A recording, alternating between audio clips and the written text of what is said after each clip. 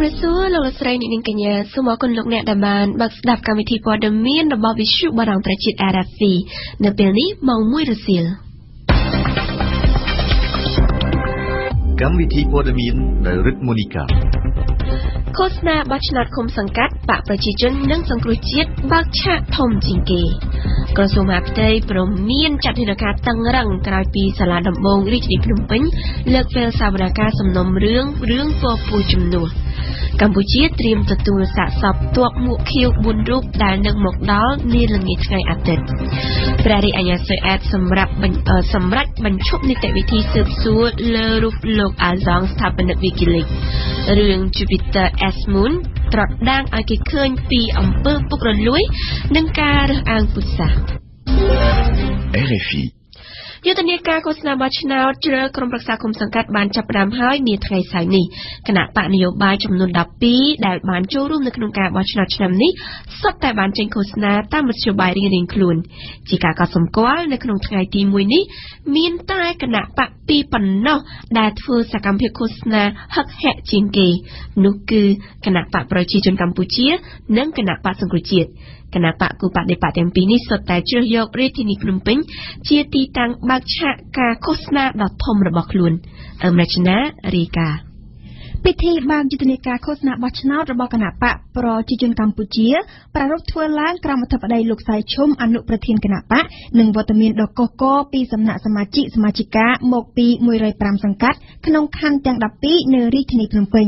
លោកប៉ាសុជីតវង្សប្រធានគណៈបកប្រជាជនរាជធានីភ្នំពេញបានអានសារលិខិតរបស់លោកហ៊ុនសែនដោយលើកឡើងអំពីកិច្ចខំប្រឹងប្រែងក្នុងការរំដោះប្រទេសជាតិឲ្យរួចផុតពីរបបប្រល័យពូជសាសន៍និងការកសាងសមិទ្ធផលនានាសម្រាប់ប្រទេសជាតិតាមរយៈលិខិតដដែលប្រមុខគណៈបកប្រជាជនកម្ពុជាបានបដិញ្ញាចិត្តថាគណៈបកនឹងប្រឹងប្រែងធ្វើអ្វីៗគ្រប់យ៉ាងឲ្យបានល្អបំផុតដើម្បីរក្សាស្ថិរភាពសន្តិសុខសណ្ដាប់ធ្នាប់សុវត្ថិភាពសង្គមលើកកម្ពស់ការផ្តល់សេវាសាធារណៈបង្កើនកិច្ចគាំពារសង្គមជួយជនក្រីក្រ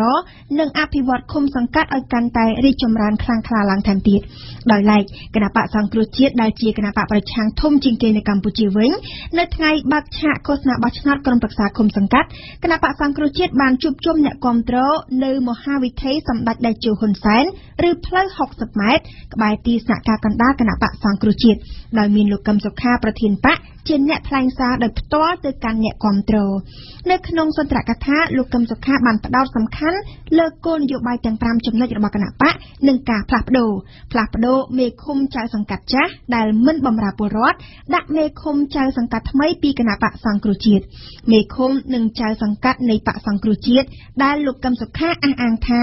គ្មានការរើសអើងហើយមានការបដិញ្ញាចិត្តយ៉ាងមុតមាំក្នុងការអភិវឌ្ឍឃុំសង្កាត់ផ្ដល់សេវាសាធារណៈល្អដល់ប្រជាពលរដ្ឋដោយផ្ដល់ថវិកា$50,000ក្នុងមួយឃុំសង្កាត់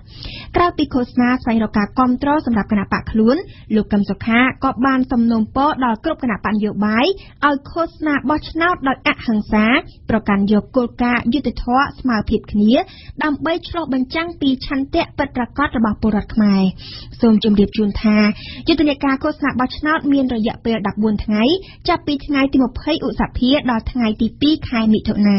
គណៈកម្មាធិការជាតិរៀបចំការបោះឆ្នោតបានអំពាវនាវដល់គណៈបកនយោបាយទាំងអស់ឲ្យប្រកាន់ក្រមសីលធម៌និងគោលការណ៍នានាដែលកោជបបានកំណត់ដើម្បីឲ្យការឃោសនាទាំងអស់ប្រព្រឹត្តទៅដោយសន្តិវិធីអហិង្សាសន្តិសុខនិងសុវត្ថិភាពភាគីចិនត្រៀមខ្លួនរួចជាស្រេចនៅក្នុងការបន្តផ្ដល់ជំនួយតាមសមត្ថភាពរបស់ខ្លួនដល់កម្ពុជាដើម្បីអភិវឌ្ឍសេដ្ឋកិច្ចនិងលើកកម្ពស់ជីវភាពប្រជាជនកម្ពុជានិងគាំទ្រដល់សហគ្រាសចិនដើម្បីជំរុញគម្រោងមួយចំនួនដូចជាគម្រោងផ្លូវល្បឿនលឿនពីភ្នំពេញទៅក្រុងព្រះសីហនុនិងអាកាសយានដ្ឋានថ្មីនៅក្នុងខេត្តសៀមរាបព្រមទាំងរួមបញ្ចូលគ្នាកសាងតំបន់សេដ្ឋកិច្ចពិសេសក្រុងព្រះសីហនុនេះបើយោងតាមការប្រកាសលទ្ធផលនៃដំណើរទស្សនកិច្ចរបស់លោកនាយរដ្ឋមន្ត្រីហ៊ុនសែនកម្ពុជាទៅកាន់ប្រទេសចិនកាលពីថ្ងៃទី13ដល់ថ្ងៃទី17ខែឧសភាកន្លងទៅសេចក្តីប្រកាសដដែលបានឲ្យដឹងទៀតថាភាគីទាំងពីរបានចាត់ទុកបញ្ហាសមុទ្រចិនខាងត្បូងមិនមែនជាបញ្ហារវាងចិននិងអាស៊ានទេបញ្ហានេះគួរតែត្រូវបានដោះស្រាយតាមរយៈការពិគ្រោះយោបល់និងការចរចាដោយរដ្ឋអធិបតេយ្យពាក់ព័ន្ធផ្ទាល់តាម ការគ្រងទុកសាកសពទ័ពមុខខៀវចំនួន4រូបនឹងមកដល់ប្រទេសកម្ពុជានៅវេលាម៉ោង 7 យប់នាថ្ងៃអាទិត្យស្អែកនៅក្នុងនោះក្រសួងការពារជាតិស្ថាប័នពាក់ព័ន្ធរួមនឹងគ្រួសារសពបានត្រៀមខ្លួនរួចរាល់អស់ហើយនៅក្នុងការទទួលយកសាកសពទៅរៀបចំធ្វើបុណ្យតាមប្រពៃណីទំនៀមទម្លាប់អេងគឹមហុងរាយការណ៍មុនបញ្ជូនសាកសពទាហានមុខខៀវចំនួន4នាក់ទៅធ្វើបុណ្យនៅស្រុកកំណើតរៀងៗខ្លួនក្រសួងការពារជាតិនឹងរៀបចំពិធីតាមបែបទំនៀមទម្លាប់វិន័យកងទ័ពមួយដែលប្រារព្ធធ្វើឡើងនៅប្រលានយន្តហោះអន្តរជាតិក្រុងភ្នំពេញនាល្ងាចថ្ងៃអាទិត្យស្អែកតែម្ដងនៅពេលបញ្ជូនសពទៅដល់គេហដ្ឋានរៀងៗខ្លួនហើយកម្មវិធីចំនួន2នឹងរៀបចំឡើងរួមមានការធ្វើពិធីបែបសាសនាតាមប្រពៃណីទំនៀមទម្លាប់ខ្មែរនិងមួយទៀតជាការរៀបចំតាមពិធីការយោធាដែលមានការចូលរួមពីគណៈកម្មការរៀបចំបន្ទាប់នៃក្រសួងការពារជាតិលោកឧត្តមសេនីយ៍តនសាលីអគ្គនាយករងនៃមជ្ឈមណ្ឌលជាតិកម្លាំងរក្សាសន្តិភាពនិងបោសសម្អាតកាកសំណល់សង្គ្រាមបានគូបញ្ជាក់ថាសមាជិកភាពពីក្រសួងការពារជាតិនិងស្ថាប័នពាក់ព័ន្ធឯទៀតគឺមានចំនួនច្រើននិងទៅចូលរួមពិធីបុណ្យសពទាហានមុខខៀវចំនួន4នាក់នេះបើតាមលោកតនសាលីក្នុងចំណោមសាកសពចំនួន4នាក់នេះគឺម្នាក់បញ្ចុះនិង3នាក់ផ្សេងទៀតបូជាដោយឡែកតាក់ទងទៅនឹងការឧបត្ថម្ភប្រាក់$7,000ដល់គ្រួសារសពលោកតនសាលីអះអាងថានៅមិនទាន់ទទួលបាននៅឡើយទេហើយក៏មិនទាន់ដឹងថាអង្គការសហប្រជាជាតិនឹងផ្ដល់ជូននៅពេលណាដែរហើយក្រៅពីសំណងរបស់អង្គការសហប្រជាជាតិរដ្ឋាភិបាលក៏មានរបបគោលនយោបាយផ្សេងទៀតសម្រាប់ជនរងគ្រោះផងដែរសូមរំលឹកឡើងវិញថាទាហានមុខខៀវកម្ពុជា4រូបនេះបានពលីជីវិតនៅប្រទេសអាហ្វ្រិកកណ្ដាលបន្ទាប់ពីមានការវាយប្រហារដោយក្រុមឧទាមលើក្បួនប្រយុទ្ធរបស់អង្គការសហប្រជាជាតិកាលពីយប់ថ្ងៃទី8ឧសភាឆ្នាំ2017ក្នុងនោះរួមមានលោកពលបៈឯកឋានន្តរស័ក្តិពិតប្រាកដអនុស្នេហ៍តូចឈ្មោះអឹមសំបុគ្គលិកបើកបរ Bulldozer អនុស្នេហ៍ត្រីសៀនរិទ្ធព្រឹទ្ធបាលតូជំនួយការត្រួតពិនិត្យគុណភាពលោកពលបៈឯកមុំតុលាព្រឹទ្ធបាលតូជំនួយការបើកបរ Excavator និងលោកឧត្តមស្នេហ៍ត្រីម៉ៅអេងអនុស្នេហ៍ឯកជាបុគ្គលិកពេទ្យផងដែរនៅក្នុងហេតុការណ៍នោះក្រៅពីទាហានមុខខៀវកម្ពុជាក៏មានទាហានរក្សាសន្តិភាពរបស់ម៉ារ៉ុកម្នាក់ទៀតបានស្លាប់ផងដែរនេះអំឡុងពេលវាយឆ្មក់លើក្បួនរថយន្តបេសកកម្មរក្សាសន្តិភាពរបស់អង្គការសហប្រជាជាតិគណៈកម្មាធិការជាតិសុវត្ថិភាពចរាចរណ៍ផ្លូវគោកប្រកាសរឹតបន្តឹងដាក់កាមេរ៉ាចាប់ល្បឿនអ្នកបើកបរដើម្បីត្រួតពិនិត្យការបើកបរល្បឿនហួសកំណត់នេះបើតាមទីភ្នាក់ងារព័ត៌មានកម្ពុជាអាកាពេថ្លែងនៅក្នុងកិច្ចប្រជុំបូកសរុបលទ្ធផលត្រួតពិនិត្យអនុវត្តច្បាប់ស្តីពីចរាចរណ៍ផ្លូវគោកប្រចាំខែមេសាកាលពីថ្ងៃទី18ខែឧសភាកន្លងទៅនេះលោកតូចច័ន្ទកុសលដែលជារដ្ឋលេខាធិការក្រសួងសាធារណការបានបញ្ជាក់ថាគណៈកម្មាធិការជាតិកំពុងតែដាក់ចេញនូវវិធានការថ្មីនៅក្នុងការទិញកាមេរ៉ាចាប់ល្បឿនអ្នកបើកបរដោយសម្ងាត់ឲ្យបានច្រើនគ្រឿងបន្ថែមទៀតដើម្បីបំពាក់នៅតាមគោលដៅត្រួតពិនិត្យនៅក្នុងរាជធានីខេត្តទូទាំងប្រទេសសាលាដំបូងរាជធានីភ្នំពេញនៅថ្ងៃប្រហ័សបានប្រកាសលើកពេលដោយមិនកំណត់ជុំវិញករណីស្ត្រីខ្មែរពពោះជំនួសចំនួន3នាក់លោកស្រីជួមុនអេរដ្ឋលេខាធិការនៃក្រសួងមហាផ្ទៃនិងជាអនុប្រធានអចិន្ត្រៃយ៍គណៈកម្មាធិការប្រយុទ្ធប្រឆាំងអំពើជួញដូរមនុស្សបានបញ្ជាក់ប្រាប់វិទ្យុបារាំងឲ្យដឹងថារយៈពេលប្រមាណខែចុងក្រោយនេះមានករណីម្ដាយនាំយកកូនដែលបង្កើតរួចយកចេញតាមច្រកព្រំដែនមាន18ករណីដែលអាជ្ញាធរកំពុងតែតាមដានយ៉ាងណាក៏ដោយលោកស្រីបញ្ជាក់ថាអាជ្ញាធរកំពុងតែដុតដៃដុតជើងដើម្បីទប់ស្កាត់មិនឲ្យករណីនេះបានកើតមានឡើងនិងធ្វើយ៉ាងណាមិនឲ្យកម្ពុជាធ្លាក់ចូលទៅក្នុងអាជីវកម្មនេះលោកស្រីក៏បានព្រមានដែរថានឹងចាត់វិធានការតាមផ្លូវច្បាប់តឹងរ៉ឹងប្រសិនបើមានករណីនេះកើតឡើងក្រោយពីសេចក្តីជូនដំណឹងរបស់ទីស្តីការគណៈរដ្ឋមន្ត្រីកាលពីថ្ងៃទី28ខែមិនិនាកន្លងទៅជំវិញករណីជួលស្ត្រីខ្មែរពពោះជំនួសដើម្បីយកទារកចេញទៅចិញ្ចឹមនៅក្រៅប្រទេសតទៅនេះសូមអញ្ជើញលោកអ្នកស្ដាប់ប្រសាសន៍របស់លោកស្រីជូប៊ុនអេងចឹងលើយើងខំធ្វើខំដោះស្រាយហ្នឹងគឺមកដល់ពេលនេះគឺជាធ្វើការរៀបចំជានីតិវិធីដែលធ្វើឲ្យមានភាពរលូននៅតាមបណ្ដាអង្គភាពស្ថាប័នមានទាំងចៃតឡាការក្រសួងយុតិធម៌ឬមួយក៏ខាងគណៈតៅប្រទេសក៏អគ្គសញ្ញាណកម្មដែលចេញពីបទកណ្ដាលនេះហ្នឹងចាគឺយើងធ្វើឲ្យវាមានភាពរលូនជាមួយគ្នាទាំងក្រសួងការបរទេសទាំងខាងទូតយើងអនុញ្ញាតឲ្យតែអ្នកដែលបានពោះរួចហើយដោយគាត់មិនដឹងរឿងហើយនៅពេលដែលយើងមុននឹងចេញចូលជូនដល់ថ្ងៃទី28ខែមីនាហ្នឹង បើកូននឹងជ្រុលជំនាញកំណត់ក្នុងឡុងពេលហ្នឹងយើងຕົកពេលក្រោយហ្នឹង29 ខែ10 ខែមកក្រោយហ្នឹងណាអញ្ចឹងបានន័យថាចាប់តាំងពីពេលដែលចេញតចូលណោហើយគឺគ្មានករណីថ្មីទៀតទេបើសិនជាកូននឹងកើតឡើងយើងធ្វើការផ្សព្វផ្សាយបើសិនជាកូនឡើងកូនទាំងអស់នឹងដឹងក្រោយក្នុងពេលដែលយើងធ្វើការផ្សព្វផ្សាយហ្នឹងមានន័យថាពួកគាត់មិនមានច្បាប់ពីព្រោះយើងព្យាយាមដោះស្រាយហើយយើងមិនឲ្យមានករណីថ្មីទេហើយការដែលនិយាយបែបនេះមិនទៅនិយាយឥឡូវទេគឺចាប់តាំងពីយើងបង្ក្រាបលេពីយើងបានប្រាប់ហើយថាយើងព្យាយាមមិនឲ្យមានករណីថ្មីយើងផ្សព្វផ្សាយដល់សាធារណជនផ្សព្វផ្សាយទៅស្ថានទូតដើម្បីឲ្យដឹងថាអត់មានអ្នកណាម្នាក់ដែលធ្វើរឿងហ្នឹងចន្លោះពេលនេះទេពីព្រោះយើងអត់ឲ្យមានករណីថ្មីកើតឡើងទេហើយបើសិនជាមានករណីថ្មីកើតឡើងវាត្រូវប្រឈមជាមួយនឹងច្បាប់ព្រហ្មទណ្ឌរបស់កម្ពុជាហើយសូមបញ្ជាក់ថាកាលពីឆ្នាំ2016ស្ត្រីចំនួន3រូបដែលជាអ្នកផ្ដល់សេវាពពោះជំនួសត្រូវបានសាលាដំបងរាជធានីភ្នំពេញចេញដីកាចាប់ខ្លួនពីបទធ្វើអន្តរការរវាងអ្នកសុំកូននិងស្ត្រីពពោះតាមមាត្រា332និងបទសុំផ្ដល់ឯកសារដោយទុច្ចរិតតាមមាត្រា662នៃក្រមព្រហ្មទណ្ឌជាករណីទី1ដែលប៉ូលីសប្រឆាំងការជួញដូរមនុស្សរបស់ក្រុងភ្នំពេញបានចាប់ផ្ដើមវិធានការក្តៅបង្ក្រាបសេវាពពោះជំនួសនៅកម្ពុជាយើងងាកមកនិយាយអំពីព័ត៌មានអន្តរជាតិវិញម្ដងព្រះរាជអាជ្ញាស៊ុយអែតទើបបានប្រកាសកាលពីរសៀលថ្ងៃសុក្រទី19ឧសភាម្សិលមិញថាគេសម្រេចបញ្ឈប់នីតិវិធីស៊ើបសួរទៅលើរូបលោក Julian Assange ស្ថាបនិក WikiLeaks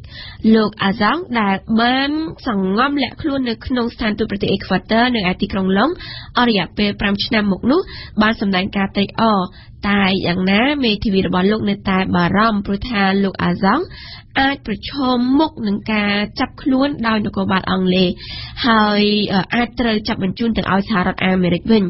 មេធាវីលោក Assange កំពុងអំពាវនាវឲ្យប្រធានាធិបតីថ្មីរបស់បារាំងផ្ដល់សិទ្ធិជ្រកកោននយោបាយដល់លោក Assange មកពិសេសរីកាឆ្លងកាត់ការប្រទាញប្រទង់ផ្លូវច្បាប់អស់រយៈពេល7ឆ្នាំមកនេះលោកស្រីព្រះរាជអាជ្ញាស៊ុយអែតបានសម្រេចកាលពីថ្ងៃទី19ឧសភាថាអាជ្ញាធរស៊ុយអែតនឹងបញ្ឈប់នីតិវិធីស៊ើបសួរចម្លើយជាផ្លូវការ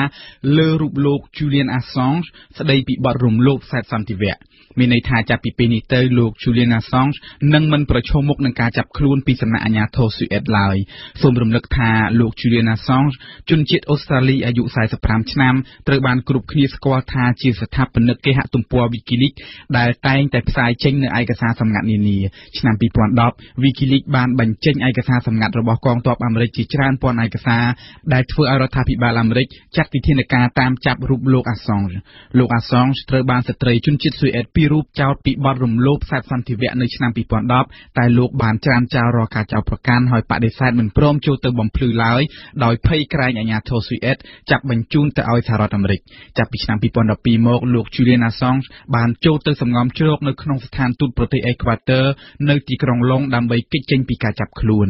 ថ្មីបើពេលនេះប្រទេសស៊ុយអែតសម្រាប់ឈប់ចោទប្រកាន់លើរូបលោក Julian Assange ក៏ប៉ុន្តែក្រុមមេធាវីការពារក្តីរបស់លោក Julian Assange នៅតែមានការព្រួយបារម្ភលោក Assange នៅមិនទាន់អាចចេញពីការសម្ងំលាក់ខ្លួនបាននៅឡើយទេត្បិតអាជ្ញាធរអង់គ្លេសបានអះអាងថាគេនឹងចាប់ខ្លួនលោក Assange ឲ្យខាងតែបានពីបទដែលមិនគោរពទៅតាមនីតិវិធីដោះលែងឲ្យនៅក្រៅឃុំកាលពីឆ្នាំ2012ក៏ប៉ុន្តែអាជ្ញាធរអង់គ្លេសបានអះអាងថាលោក Assange អាចប្រឈមមុខនឹងទោសស្រាលជាប់ពន្ធនាគារប្រមាណតែ1ឆ្នាំប៉ុណ្ណោះតែយ៉ាងណាមេធាវីការពារក្តីរបស់លោក Assange ខ្លាចក្រែងថាអាជ្ញាធរអាមេរិកបានធ្វើលិខិតស្នើសុំធ្វើបត្យាប័នដោយសម្ងាត់មកឲ្យអាជ្ញាធរអង់គ្លេសជាក់ស្ដែងអ្នកកាសែតបានព្យាយាមសួរទៅក្រសួងយុតិធម៌អង់គ្លេសតាក់ទងទៅនឹងបញ្ហានេះតែគេបានបដិសេធមិនព្រមឆ្លើយមានក៏មិនថាមិនមានក៏មិនថាដោយឡែកលោក Juan Franco មេធាវីមួយរូបរបស់លោក Julian Assange បានបញ្ជាក់ឲ្យដឹងថាគេកំពុងតែរៀបចំឯកសារដើម្បីសុំសិទ្ធិជ្រកកោននយោបាយជូនលោក Assange នៅក្នុងប្រទេសបារាំងគេសង្ឃឹមថាប្រធានាធិបតីថ្មីរបស់បារាំងនឹងយល់ពីបញ្ហានេះដើម្បីផ្ដល់សេរីភាពជូនស្ថាបនិក WikiLeaks ឡើងវិញលោកប្រធានាធិបតី Hassan Rouhani កំពុងតែនាំមុខនៅក្នុងការបោះឆ្នោតរបស់អ៊ីរ៉ង់នៅថ្ងៃនេះបើតាមការផ្សាយរបស់គណៈកម្មាធិការបោះឆ្នោតអ៊ីរ៉ង់នៅក្នុងការផ្សព្វផ្សាយនោះបានឲ្យដឹងថាការរាប់សន្លឹកឆ្នោតគិតត្រឹមថ្ងៃអាទិត្យនេះគឺបានលើកពីពាក់កណ្ដាលហើយនៅក្នុងសន្លឹកឆ្នោតប្រមាណជា25លាន9សែនដែលបានរាប់លោក Rouhani គឺបានទទួលសម្លេងគាំទ្រប្រមាណជា14លាន6សែនខណៈដែលគូប្រជែងរបស់លោកគឺលោក Ibrahim នោះមានសម្លេង10លាន1សែន ដែលឡែកបញ្ហាជនភៀសខ្លួនបានត្រឡប់មកសារជាថ្មីមកជន់កម្រាលព្រំក្រហមរបស់មហាសន្និបាតអន្តរជាតិកានលើកនេះគឺសមត្ថករហុងគ្រីដែលបានលើកនិយាយអំពីជ្រុងមួយនៃវិបត្តិជនភៀសខ្លួនដែលហុងគ្រីផ្នែកមួយរបស់សហភាពអឺរ៉ុបកំពុងតែជួបប្រទះរឿងព្រះច័ន្ទរបស់ Jupiter ស្ថិតនៅក្នុងចំណោមខ្សែភាពយន្ត19ដែលត្រូវប្រកួតប្រជែងគ្នាដើម្បីដណ្ដើមរង្វាន់តាលប័តមាសឈីមផាជូនព័ត៌មានពិសេស People fear miracles. They are afraid of it.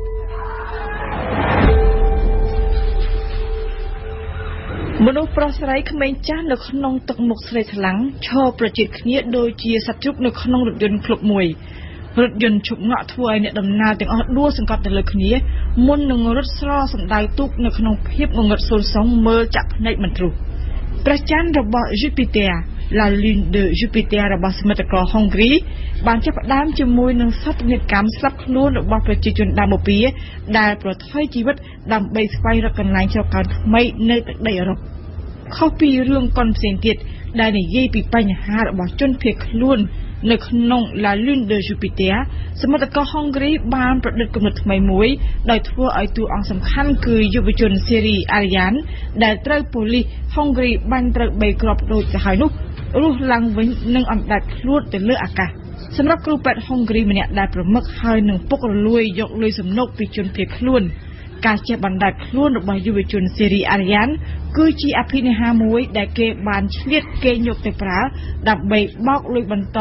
ពីអ្នកជំងឺអ្នកមាននៅទីក្រុងប៊ូដាប៉េស្តអភិនិហាចេះបង្ហោះខ្លួនទៅលើមេឃនេះគ្រាន់តែជាបន្លែអមនៃរឿងដែលតាមពិតទៅ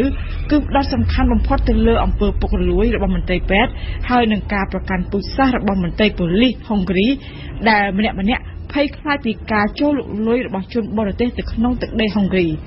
នៅក្នុងសាច់រឿងមានផងដែរជនសុំច្រកកោនមួយក្រុមមកពីសេរីបានធ្វើអត្តឃាតបំផ្ទុះគ្រាប់បាយសម្រាប់ខ្លួននៅក្នុងរថភ្លើងទាំងអស់នេះគឺជាការពិតមួយដែលកំពុងតែកើតមានសប្តាហ៍ថ្ងៃនេះនៅអឺរ៉ុបដែលកំពុងតែប្រឈមទៅនឹងវិបត្តិជនភៀសខ្លួនមិនធ្លាប់មានតាំងតែពីសង្គ្រាមលោកលើកទី2មកក៏ប៉ុន្តែសារមួយទៀតនៃសាច់រឿងគឺថាជនភៀសខ្លួនទាំងអស់គឺមិនមែនសុទ្ធតែជាភេរវជននោះទេពួកគេភាគច្រើនគឺជាជនរងគ្រោះពិតៗដែលតាមពិតទៅចង់បានតែកន្លែងជ្រកកោនថ្មីដែលមានសន្តិសុខហើយថាមិនទៅទេនៅក្នុងចំណោមជនភៀសខ្លួនទាំងនោះអាចមានមនុស្សដែលអាចមានឫទ្ធិអភិនិហាអាចហោះហើរដូចជាយុវជនស៊េរីអារីយ៉ាដូចនេះដែរ Why are you alive? You have a purpose and I have a purpose. People fear miracles. អារ៉ាប៊ីសាអូឌីតបាននិយាយថាខ្លួនបានបាញ់ទម្លាក់មីស៊ីលរបស់ពួកឧទាមយេម៉ែននៅភាគនិរតីនៃរដ្ឋរីយ៉ាតហេតុសំទោសនៅរដ្ឋធានីរីយ៉ាតហើយហេតុការណ៍នេះគឺកើតឡើងនៅមុនពេលនៃការមកដល់របស់លោកប្រធានាធិបតីអាមេរិកដូណាល់ត្រាំនៅក្នុងរដ្ឋដែលដឹកនាំដោយក្រុមនិកាយស៊ូនីនេះប្រព័ន្ធការពារមីស៊ីលរបស់សម្ព័ន្ធមិត្តអារ៉ាប៊ីសាអូឌីតបានបាញ់ទម្លាក់មីស៊ីលរបស់ក្រុមឧទាមហ៊ូទីហើយវាក៏បានធ្លាក់នៅចម្ងាយប្រមាណ180គីឡូពីទីក្រុងរីយ៉ាតនេះបើតាមសេចក្តីប្រកាសរបស់សម្ព័ន្ធមិត្តដែលឡែកនៅថ្ងៃសុក្រទី19ខែឧសភាឆ្នាំ2017ទស្សនាដីសុខភាពអង់គ្លេស The Lancet បានចេញរបាយការណ៍ស្ដីអំពីគុណភាពសេវាសុខភាពនៅលើពិភពលោកប្រទេសបារាំងបានជាប់ចំណាត់ថ្នាក់លំដាប់លេខ15ហើយប្រទេសដែលជាប់លំដាប់ថ្នាក់ចុងពោលគេបង្អស់គឺប្រទេសអាហ្វ្រិកកណ្ដាលបើតាមរបាយការណ៍គម្លាតគ្នារវាងប្រទេសមានសេវាសុខភាពល្អនិងអាក្រក់មានកាន់តែខ្លាំងឡើង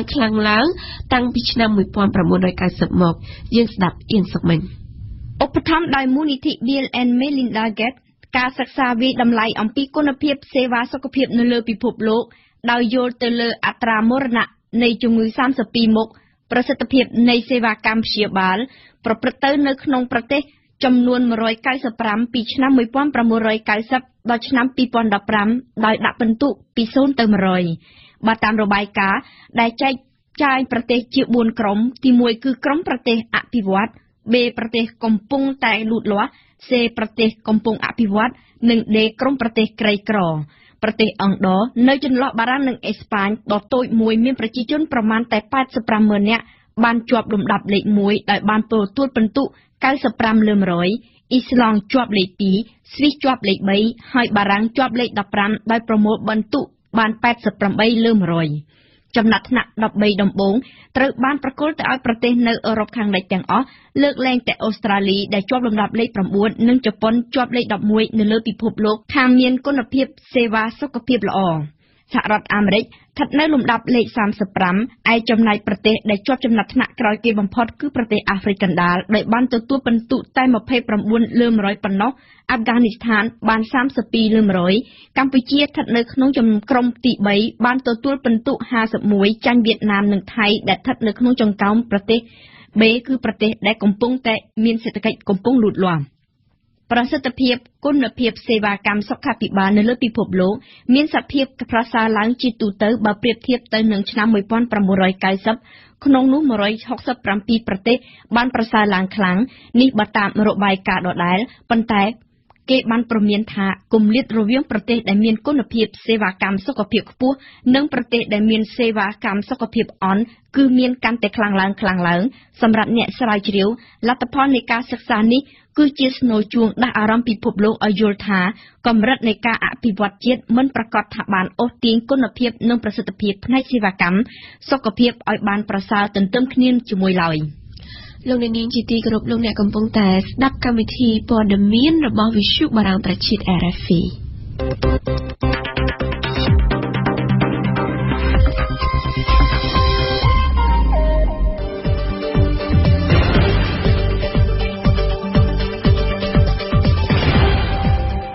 វិទ្យុបារាំង RFI ភ្នំពេញ92 MHz សៀមរាប92 MHz បាត់ដំបងក្រុងព្រះសីហនុនិងកំពង់ចាម 94.5 MHz លោកនាងជាទីគោរពជាបន្តទៅទៀតនេះលោកអ្នកបានស្ដាប់កម្មវិធីផ្សាយរបស់យើងដែលនៅក្នុងនោះរួមមានដំណើរវិទ្យានីតិបច្ចុប្បន្នភាពកម្ពុជានៅក្នុងសប្តាហ៍នេះដែលជាការសរុបព្រឹត្តិការណ៍សំខាន់ៗនៅកម្ពុជារៀបចំជូនដល់សិស្សភ័ក្រក្រោយមកគឺជានីតិព្រឹត្តិការណ៍កម្ពុជាប្រចាំថ្ងៃខ្ញុំសុផលលើកឡើងអំពីបទបញ្ញត្តិនឹងការណែនាំរបស់កោជវជំវិញការឃោសនាបោះឆ្នោតមានអ្នកទទួលយកនិងអ្នកមិនពេញចិត្តហើយចុងក្រោយលោកអ្នកបានស្ដាប់នីតិរៀនភាសាបារាំងដែលរៀបចំឡើងដោយគុជគុណធីរាបច្ចុប្បន្នភាពកម្ពុជាក្នុងសប្តាហ៍នេះ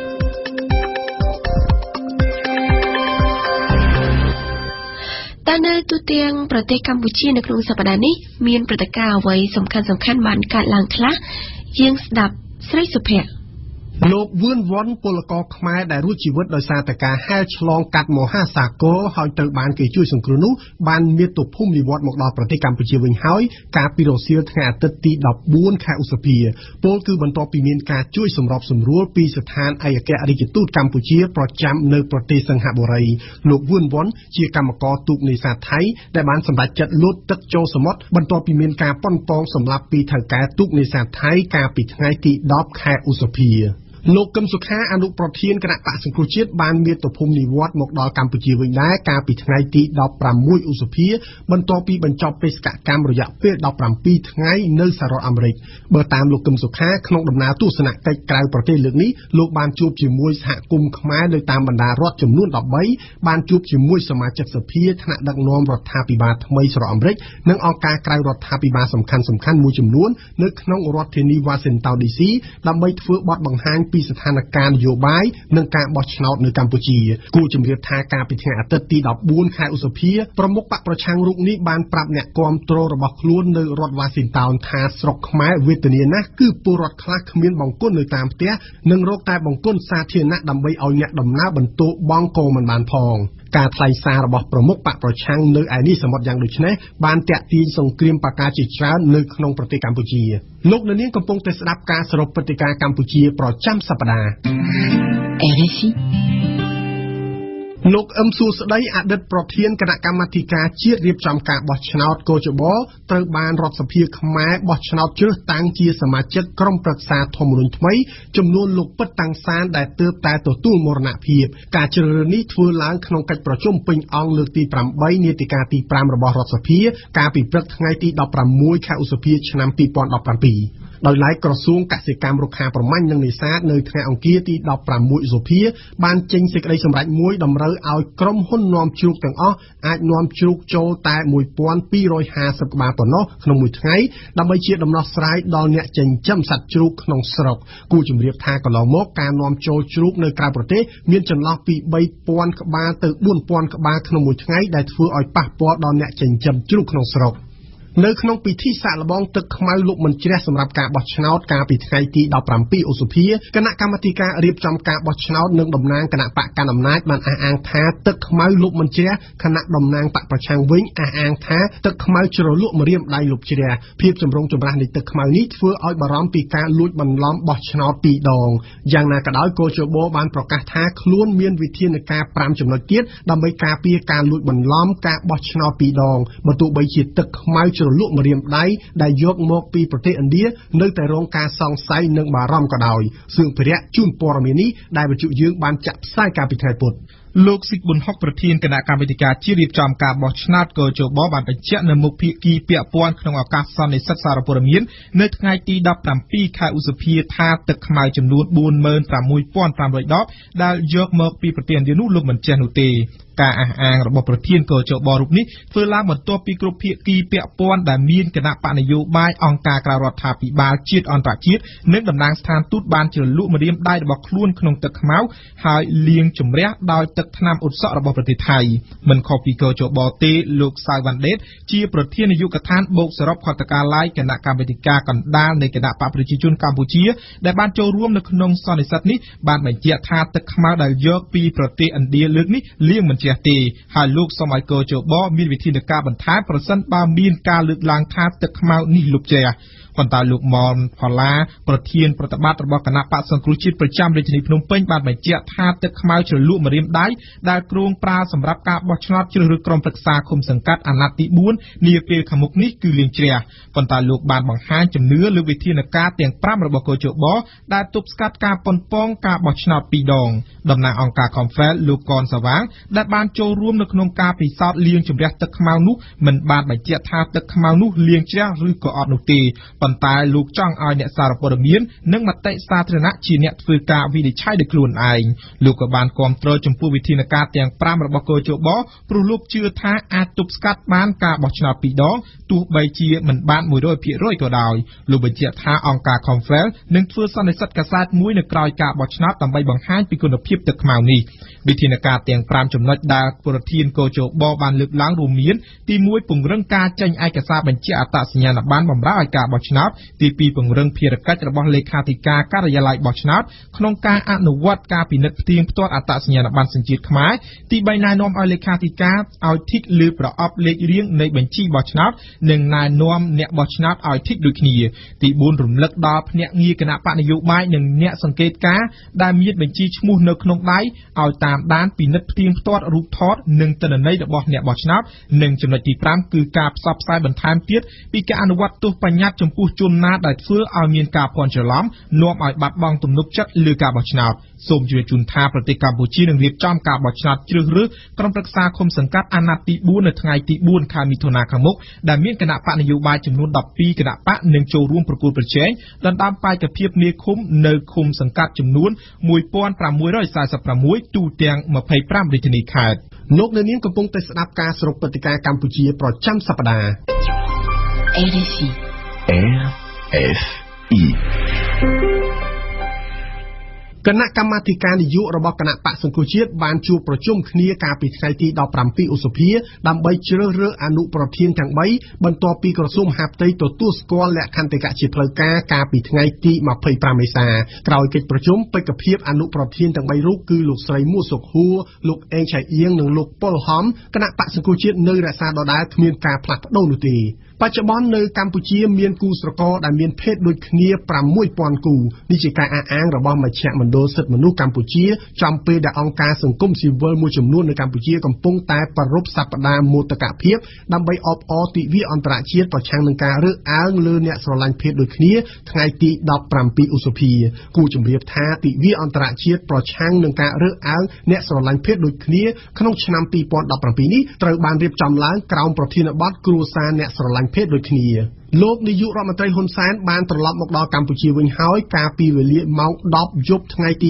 17 ខែឧសភាបន្ទាប់ពីបញ្ចប់កិច្ចប្រជុំតុមូលខ្សែក្រវ៉ាត់និងផ្លូវសម្រាប់កិច្ចសហប្រតិបត្តិការអន្តរជាតិនិងដំណើរទស្សនកិច្ចរយៈពេល 5 ថ្ងៃនៅប្រទេសចិននៅទីក្រុងប៉េកាំងលោកហ៊ុនសែនបានជួបជាមួយប្រធានសភាប្រឹក្សានយោបាយប្រជាជនចិនប្រធានសភាតំណាងប្រជាជនចិននាយករដ្ឋមន្ត្រីចិននិងចូលរួមវេទិកាជំរុញផ្សព្វផ្សាយពាណិជ្ជកម្មនិងទេសចរកម្ពុជាចិនឆ្នាំ 2017 ថែមទៀតចំពោះបញ្ហាសេដ្ឋកិច្ចភាគីចិនកម្ពុជាបានបដិញ្ញាថានឹងជំរុញឲ្យមានទំហំ $6,000 លាននៅក្នុងឆ្នាំ 2020 គួរជម្រាបថានេះគឺជាដំណើរទស្សនកិច្ចលើកទី 4 របស់លោកនាយករដ្ឋមន្ត្រីហ៊ុនសែនទៅកាន់ប្រទេសចិនបើរាប់ចាប់ពីឆ្នាំ 1999 មកលោកអ្នកនាងកំពុងស្ដាប់ការសរុបព្រឹត្តិការណ៍កម្ពុជាប្រចាំសប្ដាហ៍ RFI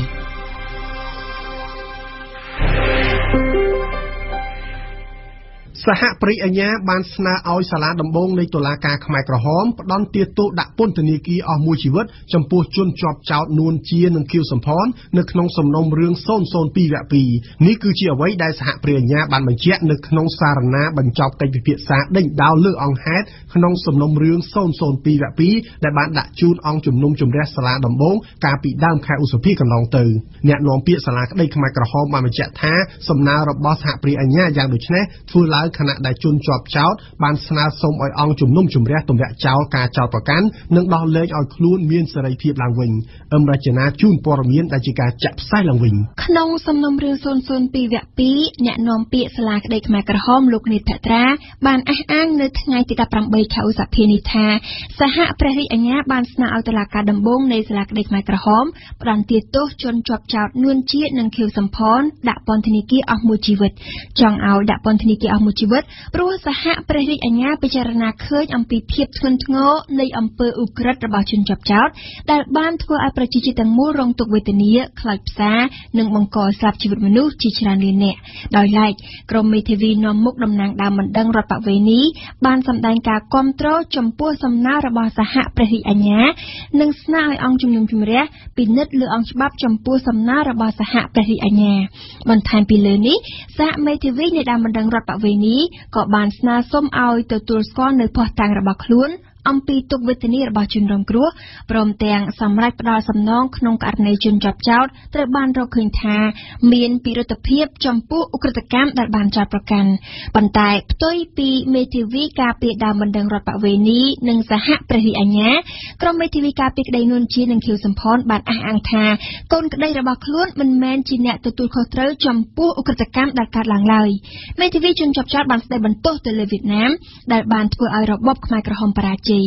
មេធាវីការពារក្តីក៏ដូចជាជនជាប់ចោទនួនជានិងខៀវសំផនដែរបានស្នើសុំឲ្យសាលាដំបងនៃតុលាការខ្មែរក្រហមទម្លាក់ចោលការចោទប្រកាន់និងដោះលែងជនជាប់ចោទឲ្យមានសេរីភាពសូមជម្រាបជូនថាសំណើទាំងអស់ខាងដើមនេះនៅមិនទាន់ត្រូវបានពិចារណាសម្រេចយ៉ាងណានៅឡើយទេខណៈដែលភាគីពាក់ព័ន្ធនឹងត្រូវបង្ហាញទឡ្ហីករណ៍ផ្ទាល់មាត់របស់ខ្លួនលម្អិតលើសំណើទាំងនេះនៅក្នុងសវនាការសេចក្តីសន្និដ្ឋានបញ្ចប់ការសាកសួរដេញដោលលើអង្គភស្តុតាងក្នុងសំណុំរឿង002 វគ្គ 2សវនាការនេះគ្រោងធ្វើឡើងចាប់ពីថ្ងៃទី 13 ខែមិថុនាខាងមុខតទៅគួររំលឹកជូនថាសំណុំរឿង002 វគ្គ 2ផ្ដោតសំខាន់ទៅលើឧក្រិដ្ឋកម្មប្រឆាំងមនុស្សជាតិឧក្រិដ្ឋកម្មសង្គ្រាមនិងឧក្រិដ្ឋកម្មប្រល័យពូជសាសន៍ប្រឆាំងនឹងជនជាតិចាមនិងជនជាតិវៀតណាមពាក់ព័ន្ធទៅនឹងសហគមន៍មន្ទីរសន្តិសុខការរៀបការដោយបង្ខំការដ្ឋានការងារការបោសសម្អាតផ្ទៃក្នុងនិងចំនួនប្រដាប់អាវុធជាដើមដោយមាននួនជាតិនិងខៀវសំផនជាជនជាប់ចោទសហព្រះរាជអាជ្ញាចង់ឲ្យតុលាការដាក់ពន្ធនាគារជនជាប់ចោទទាំងពីរអស់មួយជីវិតបើទោះបីជាអ្នកទាំងពីរត្រូវបានផ្តន្ទាទោសឲ្យជាប់ពន្ធនាគារអស់មួយជីវិតនៅក្នុងសំណុំរឿង002 វគ្គ 1រួចហើយក៏ដោយលោកអ្នកនាងកំពុងស្ដាប់ការសរុបព្រឹត្តិការណ៍កម្ពុជាប្រចាំសប្ដាហ៍អបទាហានមួកខៀវកម្ពុជាចំនួន4រូបដែលបានពលីជីវិតនៅប្រទេសអាហ្វ្រិកកណ្ដាលអាចនឹងមកដល់កម្ពុជាវិញនៅថ្ងៃសៅរ៍ឬអាទិត្យសប្ដាហ៍នេះបន្ទាប់ពីខកជើងយន្តហោះកាលពីថ្ងៃប្រហ័សទី18 ខែឧសភា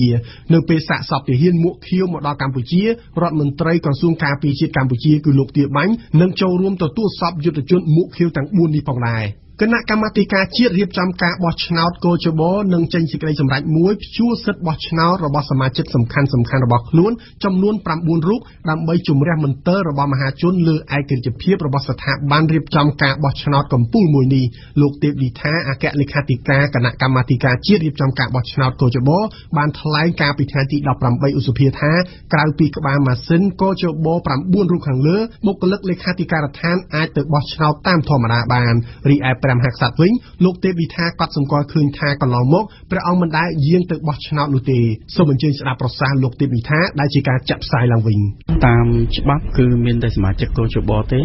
ដែលត្រូវព្យួរសិទ្ធិបោះឆ្នោតសម្រាប់ការបោះឆ្នោតក៏តែកន្លងមកគាត់បានចុះឈ្មោះបោះឆ្នោតហើយកោជបនឹងចេញសេចក្តីសម្រេចមួយដើម្បីចង់និយាយទៅព្យួរសិទ្ធិបោះឆ្នោតរបស់សមាជិកកោជបផ្នែកអគ្គលេខាធិការដ្ឋានគឺមានសិទ្ធិបោះឆ្នោតធម្មតា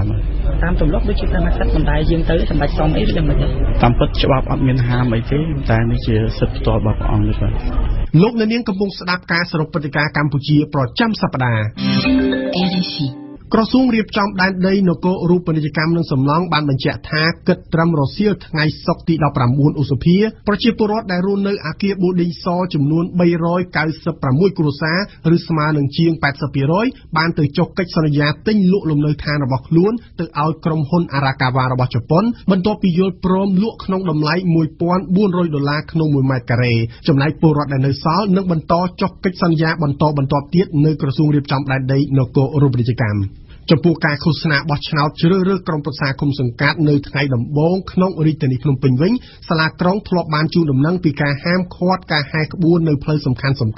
ផ្សាររបស់រដ្ឋនិងទីសាធារណៈមួយចំនួនដើម្បីបញ្ជាការកកស្ទះចរាចរណ៍យ៉ាងណាក៏ដោយនៅក្នុងកិច្ចប្រជុំជាមួយគណៈបកនយោបាយកាលពីព្រឹកថ្ងៃសុក្រម្សិលមិញកោជបបានអះអាងថាសាលារាជធានីភ្នំពេញអនុញ្ញាតឲ្យគណៈបកនយោបាយចូលចែកខិត្តប័ណ្ណនៅតាមផ្សាររបស់រដ្ឋទាំង25ក្នុងរាជធានីភ្នំពេញបានប៉ុន្តែការជួបជុំហែក្បួនក្នុងបរិវេណផ្សាររដ្ឋនៅតែហាមឃាត់ដដែលកម្មវិធីនេះសហការឧបត្ថម្ភដោយ Chem Probiotic ជាផលិតផលធម្មជាតិ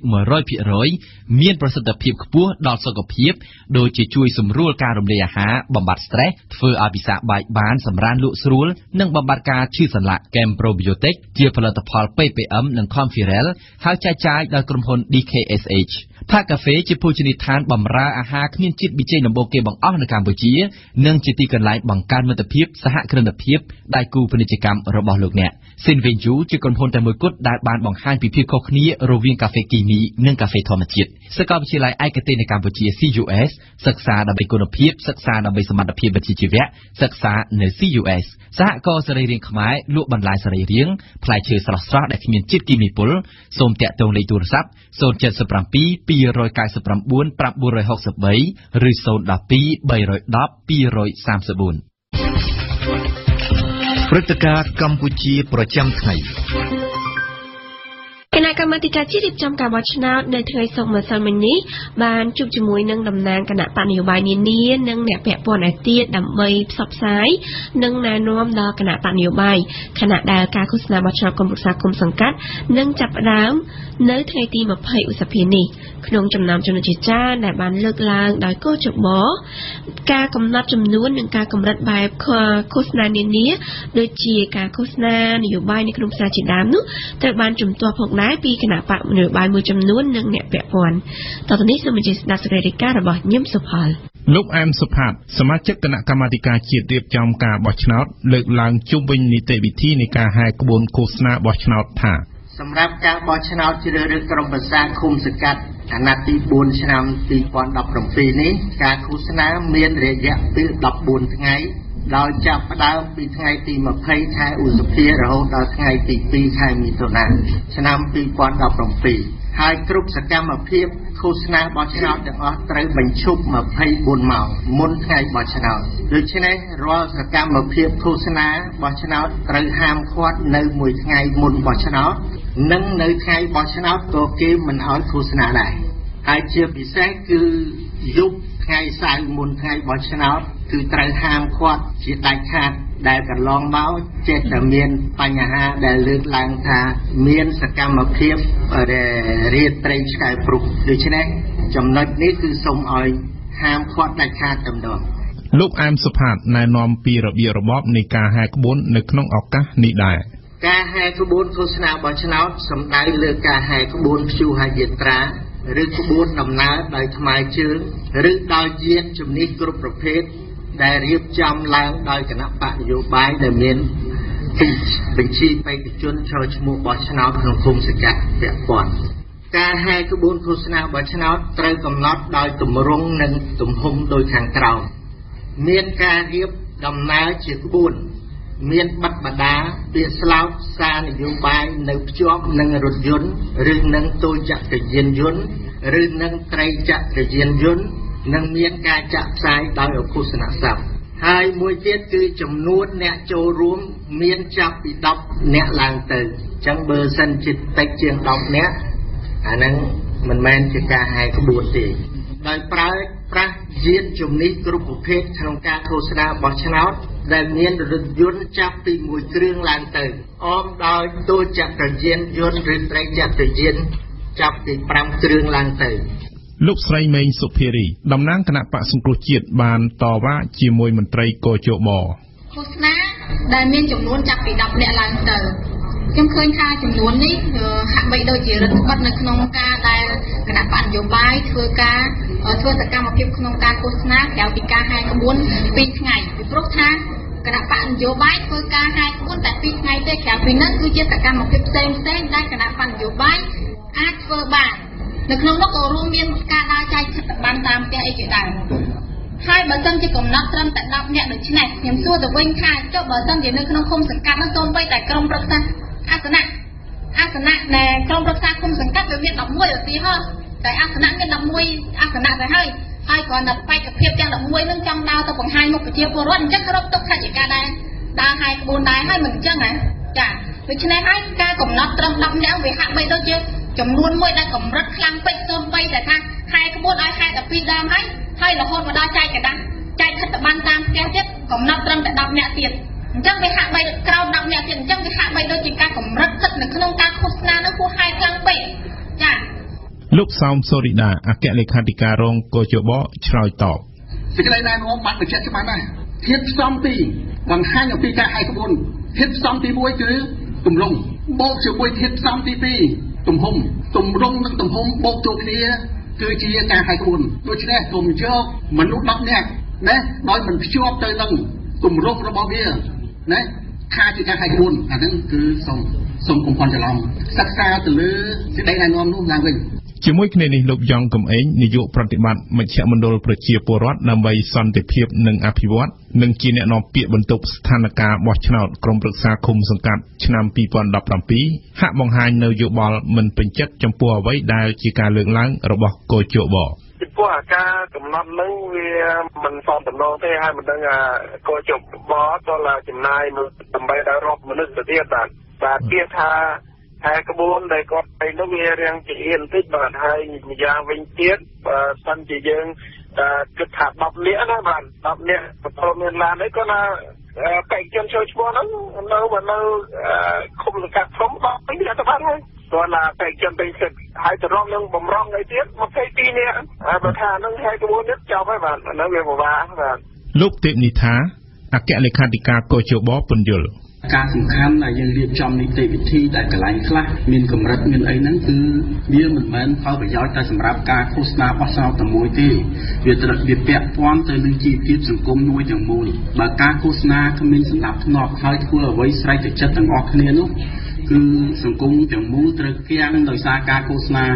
កុំថា4-10ថ្ងៃតែមួយអាទិត្យហ្នឹងក៏ទៅវិញដែរណានៅផ្សារបើសិនជាបដោយឲ្យគណៈបកចូលទៅឃោសនាបើកវេទិកាផ្សាយមីក្រូពេញក្នុងផ្សារអ្នកលក់ហ្នឹងគឺលក់បានតែមួយថ្ងៃរត់អស់ហើយអត់មានណាស្ដាប់ទេnênអញ្ចឹងទេនីតិវិធីនឹងការរៀបចំមួយចំនួននេះគឺដើម្បី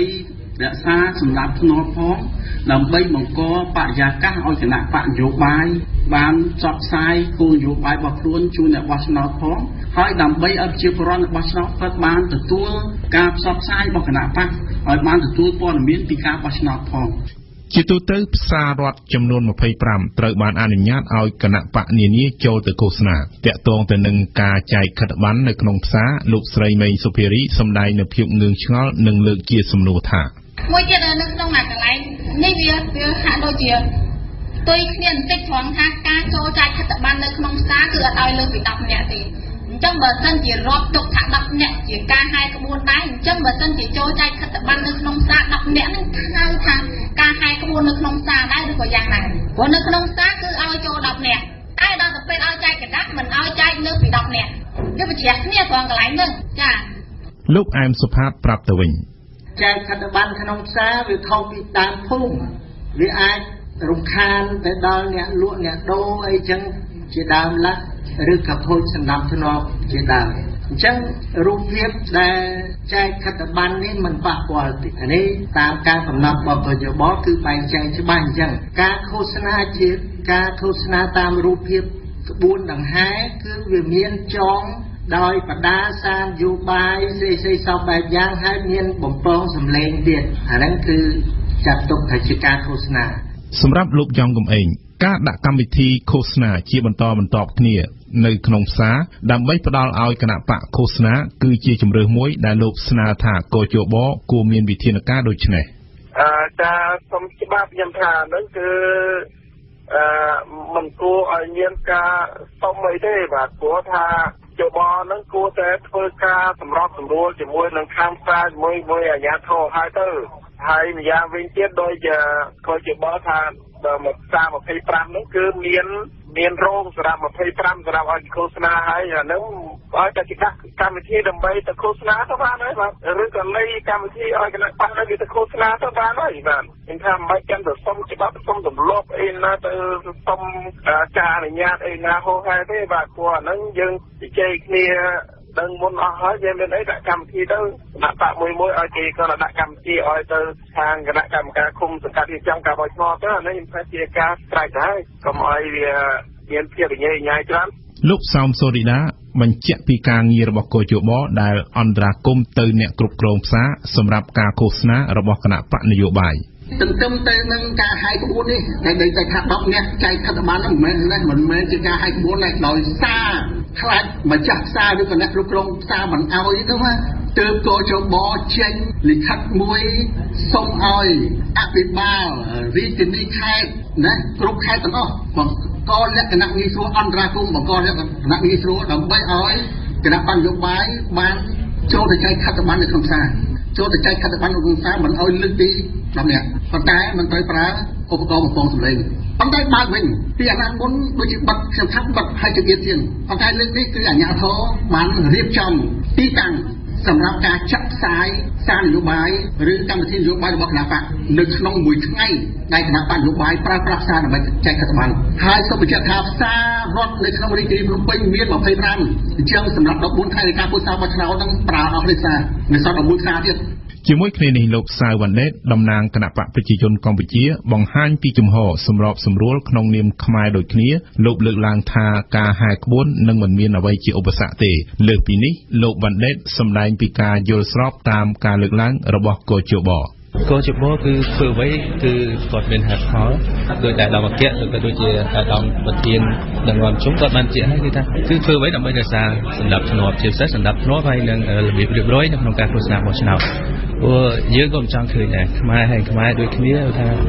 ទោះបីនៅមិនមាននិន្នាការខុសគ្នាគណៈបកខុសគ្នាតែពេលហែក្បួនឃោសនាក៏យើងមិនចង់ឲ្យមានបញ្ហាដូចថាដល់ពេលឃើញគ្នាដូចសត្រូវអាហ្នឹងដូចខាងគណៈបកប្រជាជនអត់មានចង់ឃើញចឹងទេអញ្ចឹងព្រោះគោលការណ៍ទាំងអស់ហើយបើយើងគិតទៅច្បាប់គាត់ជាទេទីនៃការបោះឆ្នោតគឺយើងមើលទៅគឺមានគ្រប់គ្រាន់បើយើងអនុវត្តឲ្យតែបានគ្រប់គ្នាគឺវាអត់មានជាបញ្ហាទេអញ្ចឹងសំខាន់ទៅលើច្បាប់ហើយគាត់ជានីតិវិធីដែលមានហ្នឹងហើយការណែនាំរបស់កោជបបន្ថែមនេះដើម្បីគេថាជា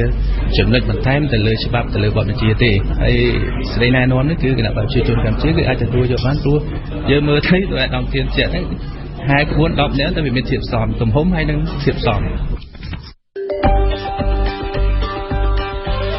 បន្ថែមពីការស្ដាប់វិទ្យុលោកអ្នកនាងអាចចូលទៅអានឬស្ដាប់ការផ្សាយឡើងវិញកម្មវិធីទាំងស្រុងរបស់វិទ្យុបារាំង RFI នៅក្នុងគេហទំព័រ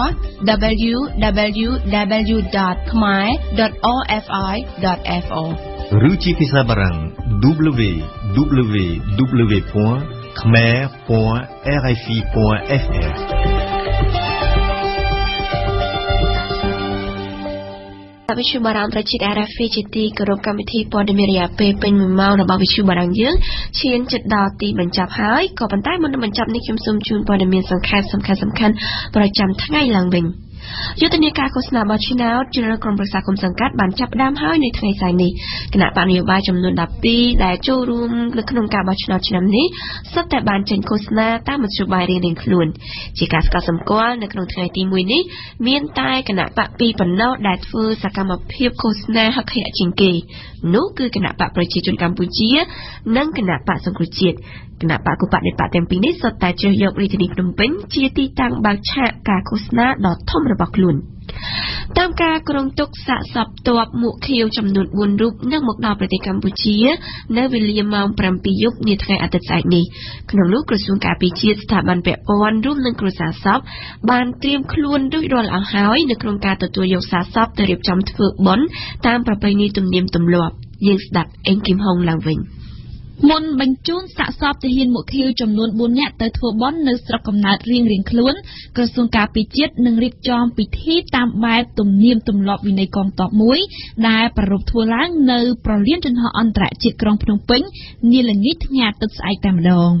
នៅពេលបញ្ជូនសពទៅដល់គេហដ្ឋានរៀងៗខ្លួនហើយកម្មវិធីចំនួន2នឹងរៀបចំឡើងរួមមានការធ្វើពិធីបែបសាសនាតាមប្រពៃណីទំនៀមទម្លាប់ខ្មែរនិងមួយទៀតជាការរៀបចំតាមពិធីការយោធាដែលមានការចូលរួមពីគណៈកម្មការរៀបចំបន្ទាប់នៃក្រសួងការពារជាតិលោកឧត្តមសេនីយ៍តនសាលីអគ្គនាយករងនៃមជ្ឈមណ្ឌលជាតិកម្លាំងរក្សាសន្តិភាពនិងបោះសម្អាតកាកសំណល់សង្គ្រាមបានគូបញ្ជាក់ថាសមាជិកភាពពីក្រសួងការពារជាតិនិងស្ថាប័នពាក់ព័ន្ធឯទៀតគឺមានចំនួនច្រើននិងទៅចូលរួមពិធីបុណ្យសពទាហានមួកខៀវចំនួន4នាក់នេះបើតាមលោកតនសាលីក្នុងចំណោមសាកសពចំនួន4នាក់នេះគឺម្នាក់បញ្ចុះនិង3នាក់ផ្សេងទៀតបូជាដោយឡែកតាក់ទងទៅនឹងការឧបត្ថម្ភប្រាក់$70,000ដល់គ្រួសារសពលោកតនសាលីអះអាងថានៅមិនទាន់ទទួលបាននៅឡើយទេហើយក៏មិនទាន់ដឹងថាអង្គការសហប្រជាជាតិនឹងផ្ដល់ជូននៅពេលណាដែរហើយក្រៅពីសំណងរបស់អង្គការសហប្រជាជាតិរដ្ឋាភិបាលក៏មានរបបគោលនយោបាយផ្សេងទៀតសម្រាប់ជនរងគ្រោះផងដែរ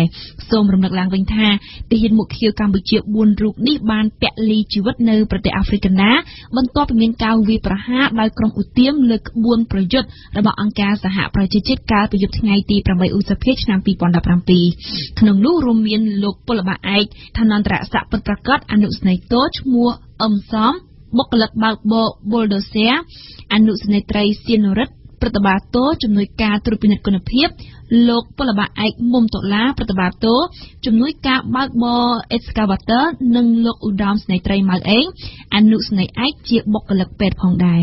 នៅក្នុងហេតុការណ៍នោះក្រៅពីទាហានមួកខៀវកម្ពុជាក៏មានទាហានរក្សាសន្តិភាពរបស់ម៉ារ៉ុកម្នាក់ទៀតបានស្លាប់ផងដែរនេះអំឡុងពេលវាយឆ្មក់លើក្បួនរថយន្តបេសកកម្មរក្សាសន្តិភាពរបស់អង្គការសហប្រជាជាតិ